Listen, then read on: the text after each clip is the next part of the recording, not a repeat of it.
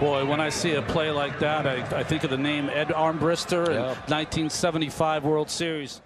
Very astute comment right there. Ed Armbrister's famous name. It's called an Armbrister Tangle-untangle based on an event that occurred during that World Series.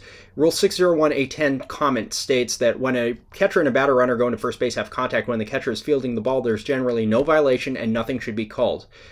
I have more explanation that we did a few years ago. It still applies today.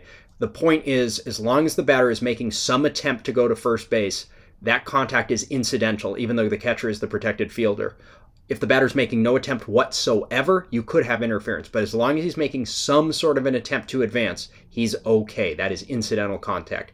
Armbrister Tangle-untangle. This is called an Armbrister Tangle-untangle, named so for Reds batter Ed Armbrister, who briefly became entangled with Red Sox catcher Carlton Fisk in Game 3 of the 1975 World Series when plate umpire Larry Barnett no-called the collision because both players were actively pursuing their respective goals, creating an incidence of incidental contact. Interference is the call on Kemp, and he is called out for interfering with... Official Baseball Rule 601A10 comment states that when a catcher and batter going to first base have contact, when the catcher is attempting to field the ball, there is generally no violation and nothing should be called.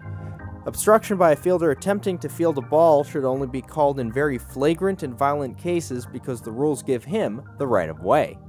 The NC2A equivalent is 711F exception 4, with a standard of either player attempting to alter the play, while high school has no explicit rule and must settle for an interpretation.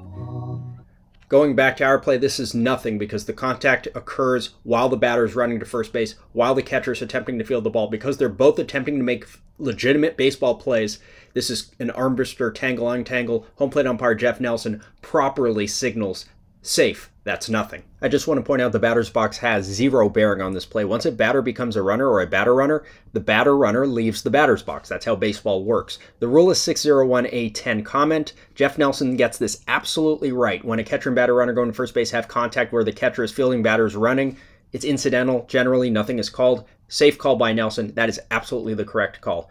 We'll have more analysis of all plays throughout the postseason and beyond here at closecallsports.com.